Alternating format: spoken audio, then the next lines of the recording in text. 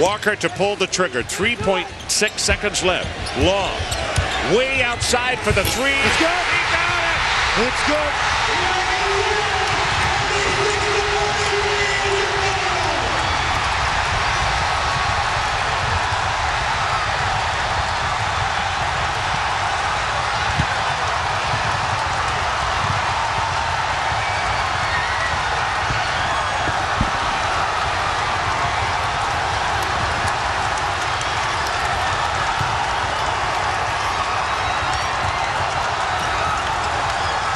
Here's the game winner. 3.6 seconds left. Walker with the inbounds pass, and watch A.C. Law take the pass.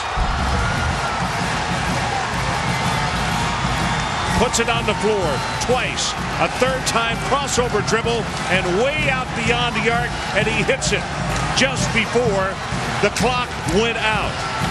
Aggies win. And with Colorado losing, they're guaranteed the 4th spot in the Big 12 Conference Tournament, a bye in the first round.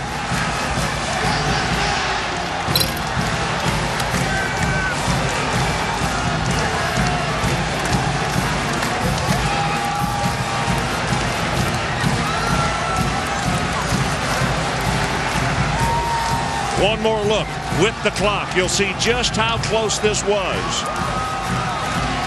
Got it away, left his hand with 1 full second left on there, and it goes down for the win.